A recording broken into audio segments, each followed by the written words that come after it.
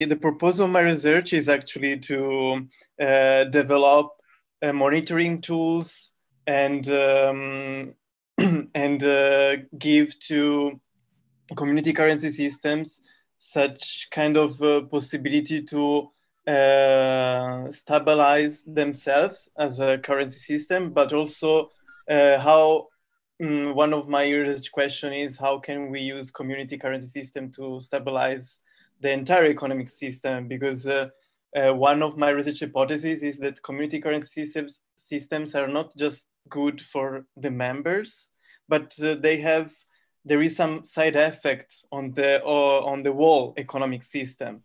And I wanted to share with you just few slides. I hope it won't be too boring. Can you see my slides? Yeah. Yeah. Okay, cool. Yeah, so basically, today I want to see I wanted to say just a few things about one of the main concepts that I'm trying to study and analyze in community currency systems, and it is cyclic motives. Now I will explain what motive means.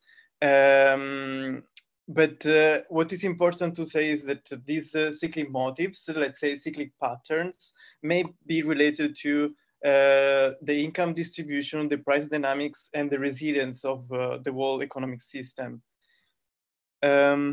Okay, so just a few words to explain what I'm talking about in very simple words. So I'm a network scientist, so my PhD is in network science. So what we study is a network, in this case, a transaction network. And when we talk about the network, we can just think about a set of nodes and links, where the links are the transaction that users daily do. Another concept I have to stress out is the subgraph, or let's say subnetwork, that is a part of the network, so a subset of the network, which includes part of the nodes and the links of the original network. And a motive is a subgraph that repeats over time. And we have there are statistical methods that we can use in order to infer the importance of this subgraph or this subnetwork.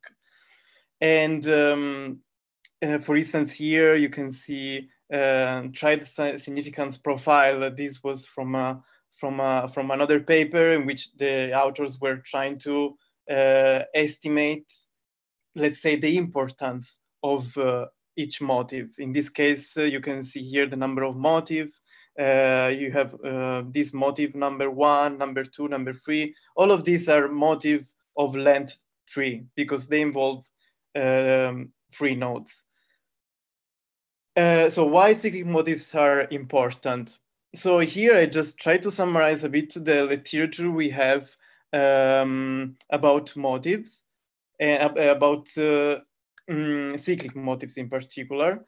In this case, you can see in this image, we can call this economy is a directed acyclic graph economy. Why? Because there are no cycles here. As you can see, let's assume that we start with an economy with just 3 nodes, A, B, and C. This is called also open triad, or also tree-like structure. And in this case, there are no cycles. What happened? That in this kind of economy is actually really, really unstable. So usually you can find a redistributor that can be a bank or can be the state, which try to move the surplus that the node C is going to accumulate and to reinvest this surplus. And we can have downstream, upstream investments, or we can have another investment that try to create another path. So in this case, for instance, we can see that B is actually the node with that is the broker of this economy. And then we can, the distributor, in this case, let's say this bank want to invest to the creation of a new node, B prime, in order to have another path in this case. But still, in this economy, there is no cycle. And what we will observe is that there is a price effect. So we will see that there is an increasing level of price at the beginning. Then we can see also an income effect, because there is these transactions that move from a node A to the node C. And this is a typical example of a cyclic graph economy. So in this kind of economy, we can observe an increasing performance at individual level, but also at systemic level. And this is an amazing paper, and that was co-authored also by Giuseppe, and it is actually about Sardex. And this was the first paper that really opened my mind, because they tested this kind of positive effect on the economy. And Sardex, as a mutual credit, is actually designed to boost cyclic motives in an economic system. So the positive effect is not just for the Sardex people or the Sardex users, but there is also a side effect, positive side effect on the overall economy.